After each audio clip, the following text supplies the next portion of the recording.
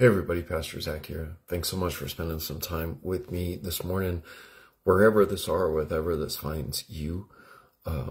If you're like we are in this area and getting a little bit of snow, snowed in, I encourage you to take that time to see it as an opportunity to rest, to reflect, to find that time that feeds you, to find that opportunity that enlivens you to care for yourself, even for a few minutes, 5 minutes, for a half hour, and to be uplifted by it.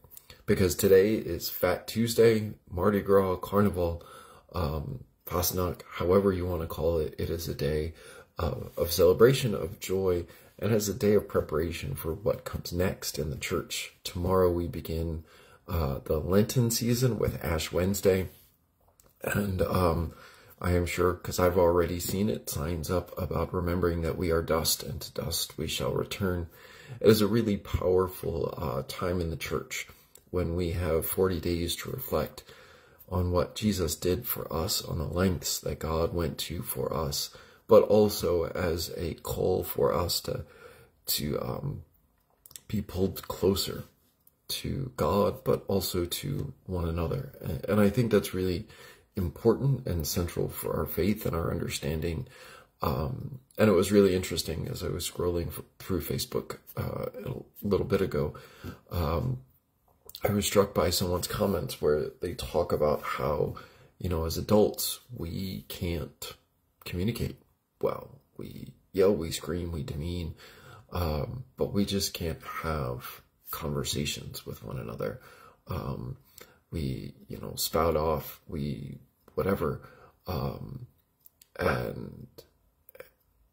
it was, this notion of, well, that's the way it is. And the reality is it's not. We can do better. We can be better, just by taking small steps, small increments of having those uncomfortable conversations, of stepping into that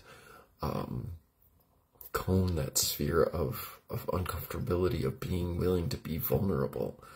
And I think today of all days, as we prepare for Lent, as we prepare for that, as we have some celebration, as we have donuts if you can get there, or if you're making them at home, or if you're having those, fun meals, how do we reflect on all of that, but also on what it means to be a little uncomfortable? Because I wonder, what does it mean? Would you rather be uncomfortable for, say, a 5-minute conversation than to allow all of that to sit within you for days, weeks, months, and just build?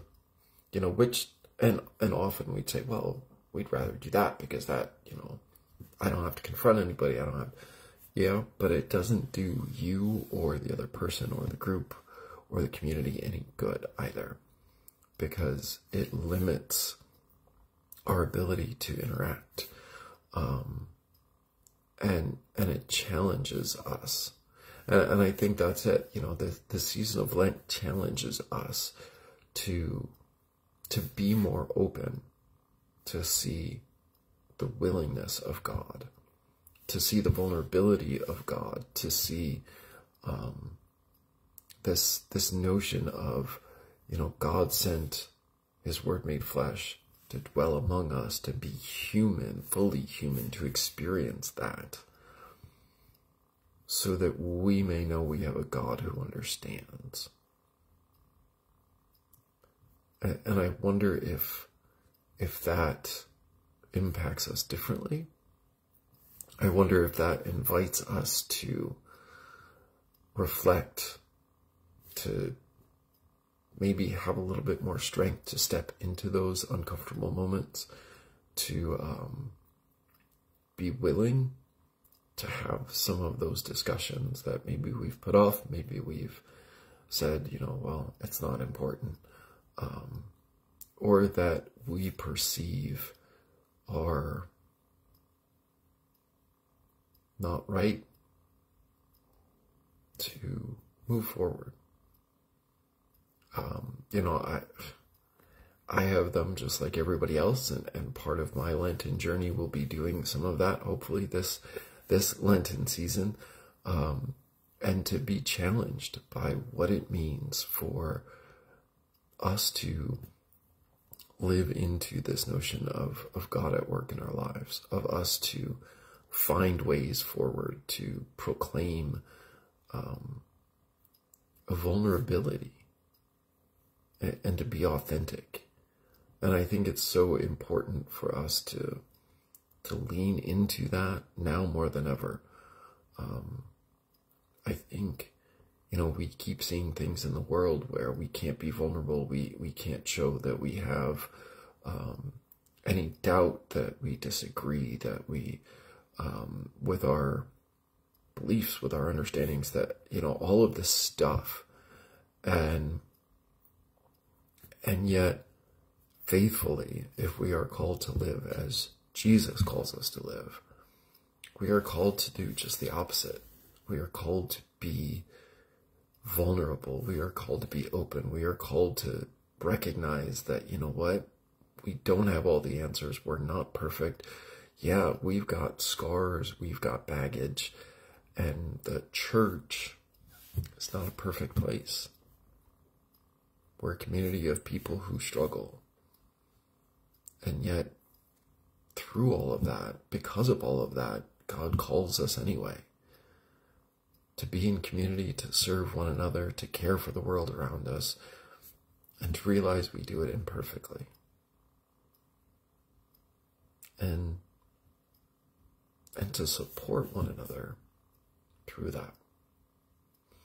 I think the biggest gift that a church can have is to challenge each other and to be in conflict some. Because what I mean by that is it allows us to have conversations, have challenging conversations, and to be open to hearing one another, to listening with one another, and to experiencing God in a new way. You know, the last Sunday's gospel was the story of the Transfiguration, where Jesus goes up the mountain with a trusted few disciples, and, you know, God's voice comes from this cloud, and it says, "This is my son, my beloved, listen to him." And there's so much to unpack, and we unpacked a little bit of it, on Sunday, where we had Scout Sunday and a lot going on, which was awesome. So thank you to all of the scouts and the breakfast and all of that. But it's this notion of God sends a beloved, God sends a child to walk alongside. God doesn't send an enforcer. God doesn't send an emperor or a ruler to come in with an iron fist and to demand allegiance. Jesus never demanded allegiance. Jesus invited people, encouraged people, challenged people, but Jesus never demanded that we follow. He showed that there would be examples, or there could be examples of what happens without God. But yet, that openness, that willingness, that reaching out, that love is always there to be offered by God, to be encouraged by God, to be vulnerable with God. And I think for me, and I've said this before, that's why the passage of Micah 6:8, he's an Old Testament prophet, is really impactful for me. And the work that I've done in and through it and continue to do is this notion of, that passage says, and I'm paraphrasing with some of the work that I've done, but what does the Lord require of you? What does God call you to do? What does God impart on you, expect from you? But to seek restorative justice, that which brings people, communities, families back together, to seek that, practice faithful love. It is something that continually happens. It's something that continually is offered and continually grows through that process, even when challenged, and to walk in humbleness with God, to realize that we all have our uniqueness, our struggles, our joys, our challenges, and yet we have this God who walks with us.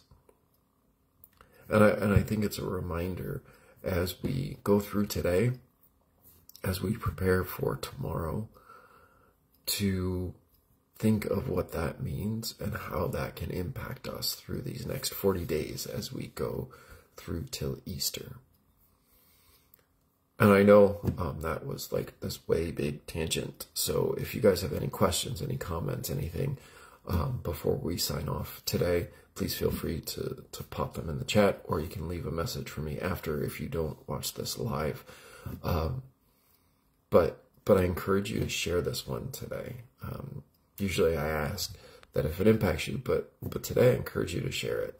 I also encourage you to have some of those uncomfortable conversations, even just one small one to start, and to be engaged with community, with supporting one another, with reaching out to someone who you may know is going through a challenging time, facing anxiety or worry or concern, not to fix them because you can't, but to walk with them, to say, you know what, you're not going through this alone, and to give those opportunities faithfully.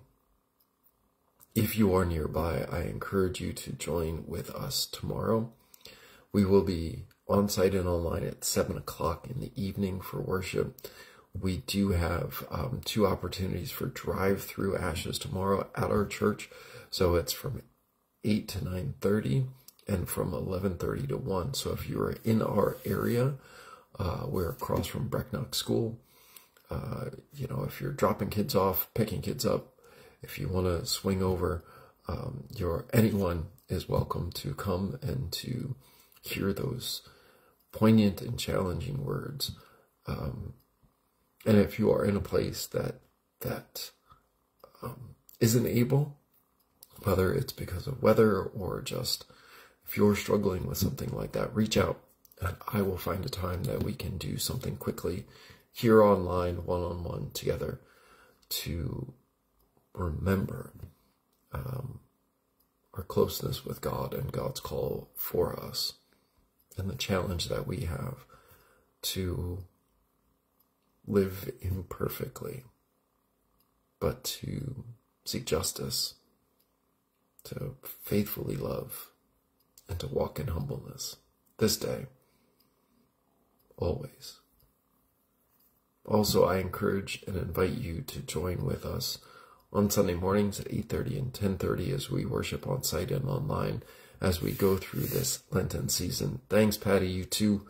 The truck came through once and now we can't see it anymore.